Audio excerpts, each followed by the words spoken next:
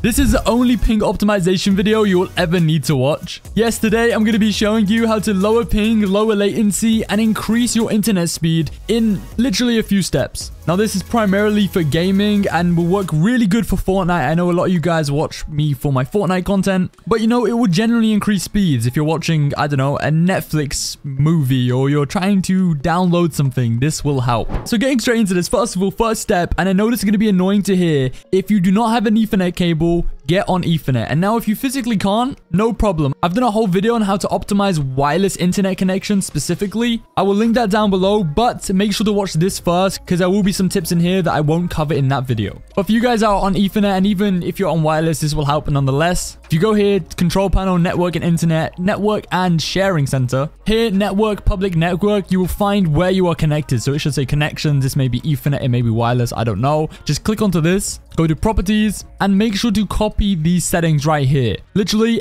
untick everything else besides QoS packet scheduler and internet protocol version v4. I know some people were asking about v6. If I use IPv6, do I keep this? Do not worry about it. Untick it. And once you have done that, go to configure, go over to advanced, and you want to copy all my settings here. So I'm going to click through ARP offload disabled, energy efficient Ethernet off, flow control disabled, idle power down restriction disabled, interrupt moderation disabled, interrupt moderation rate off, IPv4 checksum offload disabled, jumbo packet disabled, large send offload v2 disabled, large send offload v2, IPv4 and v6, both of them are disabled. Locally administrated address, just have it on not present. NS offload disabled, packet priority and VLAN, have it on packet priority enabled. Speed and duplex, this you want to have on the highest option, that is gigabytes. So the highest gigabytes option, mine's 2.5 gigabytes, which is of course bigger than megabytes, and full duplex, make sure it's full duplex. TCP checksum offload, all of these right here, v4, v6 disabled, every single one here. Wake on magic packet disabled, wake on magic packet from S5 enabled, and wake on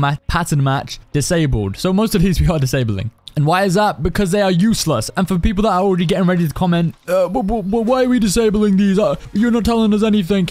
I've made a whole video on this going more in depth. So if you want to learn about that specifically, I'll link that down below as well, which is a more in-depth Ethernet specific video. Kind of like the wireless one I made. But this video is going to cover that briefly and also some things I did not mention in that video. So again, make sure to watch this first and then you can go off and check out those videos for more information. Also, I almost forgot, but power management, make sure if you can turn all of these off. And actually, if you go back here to where it says Internet Protocol v4, if you go to properties, you can actually right here change your DNS server. Now, generally speaking, I'm on what is in my case the most optimal server, but for gaming, to put yourself on a cloud gaming server, what you want to do, and this will increase your ping, change these values. So this top one, change it to 1111, so 4 ones. And the alternate DNS server changes to 1001. So again, mine's different, but this is very system specific for most of you. Generally speaking, you want to be on what I just mentioned. So again, all ones at the top and 1001 at the bottom. Once you've done that, you can press OK. And now we are done in here. The next thing would be to actually put you on a good power plan, an optimized power plan. Believe it or not, this does affect your internet to a degree. A lot of people don't know that. What I recommend, as I've got some secret custom power plans, I recommend you guys just go into ultimate performance, which everyone can unlock, and then we're going to configure it. Now to do this, all you need to do is go to this website, howtogeek.com. You'll find it. If I link in the description, I'll link in the description. I'll probably forget,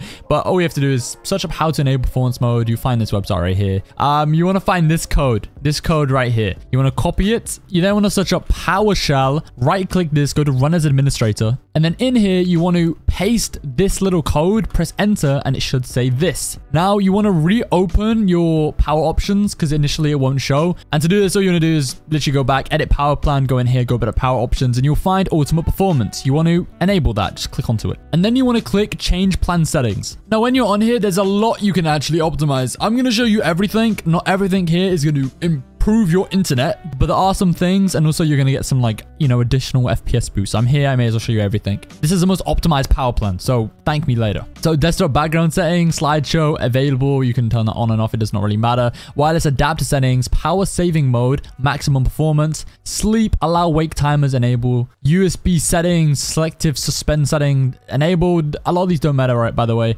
PSI Express, link state power management off. Processor power management, These are like additional things. I have mine both on 100% for the best CPU. If you guys have a really low end CPU though, and you get high temps anyway, I recommend keeping this on the default value. And yeah, that is essentially everything for your power plan. Now, the last thing I can suggest is to go into your task manager right here. If you go down to startup apps, you want to disable as many of these as possible. So be very, strict here and honest with yourself. If you don't need anything to start when you start your PC, so for example, I wouldn't need WhatsApp, I wouldn't need Discord, I definitely wouldn't need Spotify to start, turn these off, because what's happening is these are running in the background. They're using bandwidth that you don't even know about, and it's lowering or increasing, your ping. So turn off essentially everything you can. For me, there's certain things like my SteelSeries GG.exe. I use this for the lighting on my keyboard. I need it. I use this for a certain setting I have on my mouse that needs this running. And GoXLR I also need for my microphone. For most of you, you will not have any of these, and you can disable pretty much everything.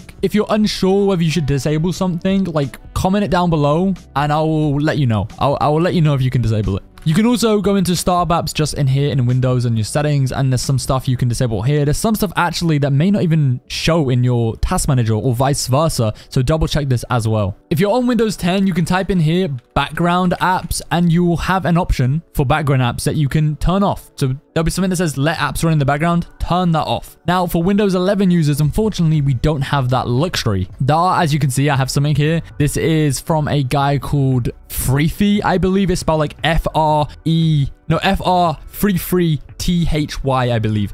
You guys can check him out on YouTube, and he provides this kind of code, right, that you run on your PC and it will disable that for you. Now, I cannot provide this, it isn't mine, but yeah, go and check him out. Nonetheless, what we can do on Windows 11 is just manage our installed apps. There's a lot on here that would, run as a background app. So most of your background apps tends to be those futile Windows things like Microsoft Store or Calculator or Teams or, I don't know, Outlook, right? Things that are automatically installed that you don't ever use. You can delete them here. You don't use them anyway. To eliminate this issue entirely, just uninstall them. This is my best suggestion for Windows 11. Just go through here, be very harsh, delete things that you don't need. So I use Notepad, but this is one you can probably uninstall. And also, if you scroll all the way down, you'll find system components, which may let you install even more things that are kind of hidden in the back end and they don't want you to get rid of. And last but not least, I almost forgot this step, is get rid of your temp files. If you type in run, you can also, I think, just type it straight into the Windows bar. If you type in %temp%, you can delete everything in here. This is not going to affect your PC. It's not going to affect your performance. It's like temporary garbage. It's a trash can, basically. It's a secret trash can that you can't just, it's not like the recycle bin in which you can just go in and delete. No, it's a secret trash can. Get rid of everything in here. You don't need it. There's some things I can't delete because I'm using softwares which are using them. So I think right here, it's not going to let me do it if I'm correct, but let's see. Oh yeah, see, there's a lot I cannot delete because I'm using Google Chrome. But delete as much as you can. You can just press this. You can press skip. There we go. And it's deleted as much as it could. I'm not sponsored, but I happily would be. So yeah, check out CC Cleaner as well. This is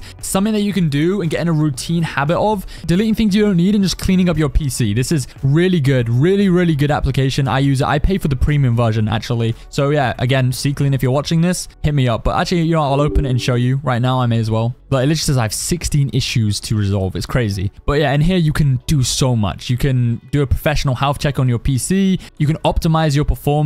You can do a full driver update, which, especially if it's a network driver, this can improve your ping, and also it can improve your performance on, in other areas, because you want to keep your drivers up to date, especially those graphics drivers. You can also, fix your registry items in here, because this could cause performance issues, not necessarily ping related, but other performance issues. You can uninstall things as well. This is a better way of doing it. And yeah, there's just so much in here. I highly recommend this. Also, I'd recommend Malwarebytes. Again, I pay for a premium version of this, and I pay for it. This is not a sponsor, but this is something that I also highly recommend. Again, there's free versions of both of these programs, and no one ever really speaks about them, but they're hands down the best. This lets you scan for viruses, and there's something called PUPs. I think they're called potentially unwanted programs. And these, right, you get them from downloading stuff, and you don't even know that they exist, and they cause a lot of problems. They can lower your ping, and also they take up space on your PC, which in turn lowers performance, increases input lag, all of that stuff you don't want. So yeah, you probably have a lot of PUPs on your PC if you have never ever scanned it for them. So get this, you can use it. It's actually free to scan for PUPs, and it will remove them for you. So yeah, definitely check out Malwarebytes.